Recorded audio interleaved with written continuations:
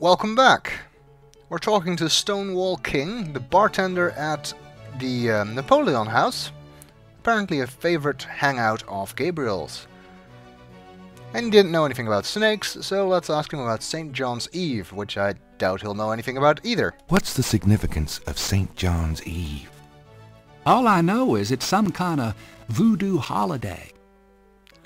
You're not much help, are you? What's the significance of St. John's Eve? People who believe in that stuff think it's a real special night. Magical. What's the significance of St. John's Eve? People who believe... Alright.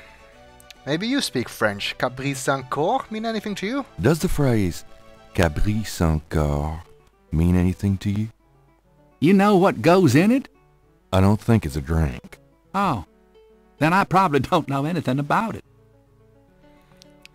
Well, that's too bad. How about Schattenjäger? Maybe your German is better. And that's not a drink either. Have you ever heard of a Schattenjäger? Never heard of it. It's like a Jägermeister. Wait, no it's not. Let's ask him about some things that he might actually know about. Tell me about yourself. A good bartender listens to other people's life stories without telling his own. I guess that's true. Tell me about yourself. A good... Alright. We won't bother you about it. Let's ask about the other people here. What can you tell me about your regulars in here? This crowd, the ones you see, are mostly regulars. That guy and girl in the corner come here a lot. When they're not fighting, they're all over each other. In other words, they're in love. Anybody else? What can you tell me about your regulars in here? See those old guys at the chess table? That's Sam and Marcus. They played every day for 20 years. Sam, the one with the purple jacket, he's lost every one of those games. It's not that he's a bad player. I've seen him beat guys twice as good as Marcus. But Marcus has Sam so psyched out, he loses his nerve every time. By the way, Sam, the chess player, he's into that voodoo stuff. He's always talking about spells and gree-gree and stuff. Really? Thanks. Wow, losing for 20 years. That's a serious losing streak. It sounds like all he needs is some confidence. What can you tell me about your regulars in here? I'd call you a regular, Gabe. And one of our local writer celebrities, too. Been coming in here, what, 10 years now? Don't remind me. We're still waiting for that bestseller. Don't hold your breath. Writer? Yes. Celebrity? Not so much. What can you tell me about your regulars in here? That's about all I can say about this crowd. Alright, we can ask you about Sam and voodoo. So what has Sam told you about voodoo? Well, about 50 years ago, Sam was too shy to talk to this pretty girl he was in love with. He went to a voodooine and had her make him a love charm. It was a little pouch that he had to bury under the girl's front porch. Well, he buried the pouch, and the next day, he went up and talked to the girl. And, sure enough, she didn't reject him. Now she's his wife. Poor guy. Sounds like Sam does take that voodoo stuff seriously. And again, it sounds like that was just a case where he needed some confidence. And apparently, the Gree gave it to him. So what has Sam told you about voodoo? That's about all I can remember. Alright, I guess we'll have to talk to him about it. Tell me about the street musicians around here. I like music as much as the next guy, but they get pretty monotonous sometimes, you know? Like that drummer right outside. They say there's been a drummer outside Napoleon House since the day it opened. I like drums, but this character really gets on my nerves. It sounds like the same thing over and over. I just want to say, enough already. Sounds like my life. Alright. Tell me about the street musicians around here. Don't know what else I could say. I guess that's it. Let's see if we can talk to some of the other people here, particularly Sam. because he is into voodoo, and therefore might be able to help us. But let's not neglect the others. A young man is deep into conversation with his girlfriend and feeling no pain. A young woman is enjoying drinks with her boyfriend. Kinda cute. Nah. Plus, she's here with her boyfriend, so no chance, Gabriel. I'm sure they'll appreciate being interrupted. Hi. How's it going? Could you excuse us? We're talking here. Hello there. Excuse me? I was talking to the lady. And she was listening raptly, I'm sure. I'm sure. Can I ask you some questions? I'm trying to be with my lady here, pal. Far be it from me to stand in the way of romance. Can I ask you some questions? Sure. You want to know my son? On second thought, I don't think you could help. Forget it. Yeah. She sounds like she has the IQ of a brick. Alright, the chess players then. A man in a loud tie stares morosely at a chessboard. A sharp-eyed gentleman in a grey sports coat hunches over a chessboard, chuckling to himself. So this is Sam, the guy who always loses, and who apparently is into voodoo.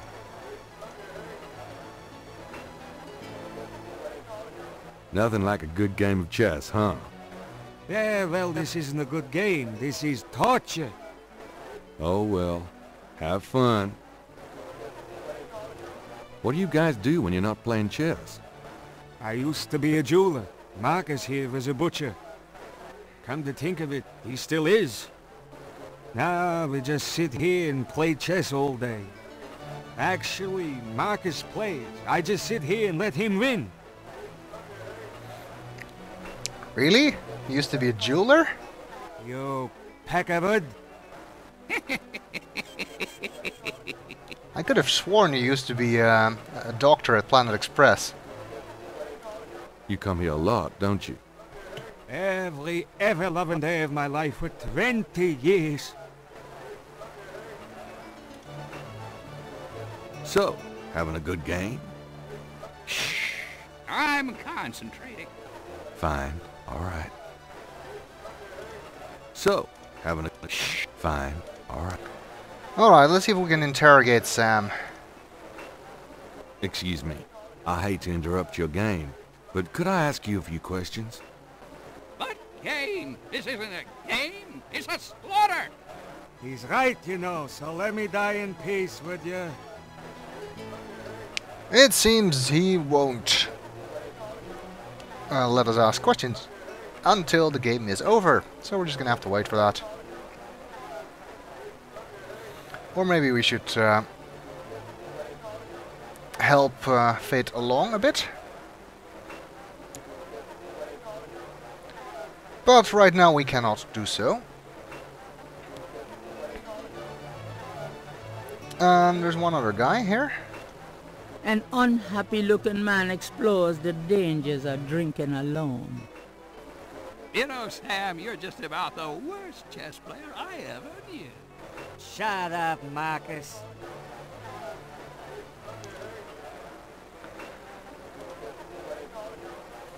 What's up? Buddy, I think the place you're looking for is down on Bourbon. I think you misunderstood my intentions. What's up? But Can I ask you some questions? I'm here to relax, friend. Buzz off. Right. Sorry. Okay, well at least we found out about some voodoo stuff.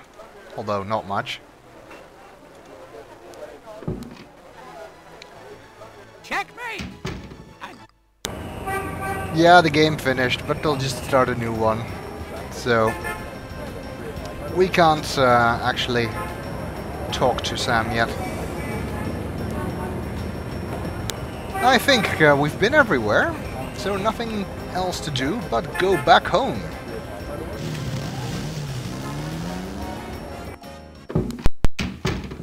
Hey, Grace. Here I am. I wish you wouldn't wear that coat outside in June. I could smell you from here. Well, we have to wear that coat. It looks stylish and stuff. Dramatic, isn't it? Gabriel didn't eat for 3 weeks after... Hey, kids. Bruno! How nice. Gee, a customer. Of yours? Hardly. How's the flower business? Well, better than the used book business, I see. Rare books. That explains why I so rarely see anyone in here. Are you going to sell me that wonderful painting of yours today?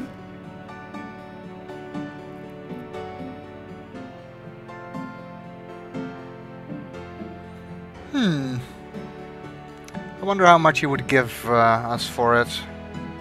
How much would you give me for it, Bruno? Gabriel, don't you dare sell your father's painting. Well, I guess I don't need the money that badly. From the looks of this shop, I'm sure you will, my boy. And soon. Well, that was not very useful. Apparently this Bruno character wants the painting from our dad. To be honest, it kind of creeps me out, so I wouldn't really mind getting rid of it. But I suppose family heirloom and all that. I was trying to look at the code. Dramatic, isn't it? Gabriel didn't eat for 3 weeks after splurging on that coat. He has a thing for black leather. And I agree with him. Nothing like a black leather coat. Grace's coat is a simple but classic trench coat. Gabriel hates people with good taste. Now there's one thing left to do before this day ends, and that is ask Grace to do some research. Got a minute, Grace? What's up? Could you do some research for me? Sure, what? We can ask her to look into Malia Getty, whom Gabriel is understandably interested in. Not just because she's a possible witness of the murder either. Could you see what you can find out about a woman named Malia Getty? The name Getty sounds familiar. What's your interest in her? Oh, just, you know, stuff about the voodoo murders. If you could get an address... They're murders. Right. I'll see what I can find out. Anything else? Nope, that's about it. I can't think of anything. Okay. And that means we are ready to start day 2. But we'll do it in the next video.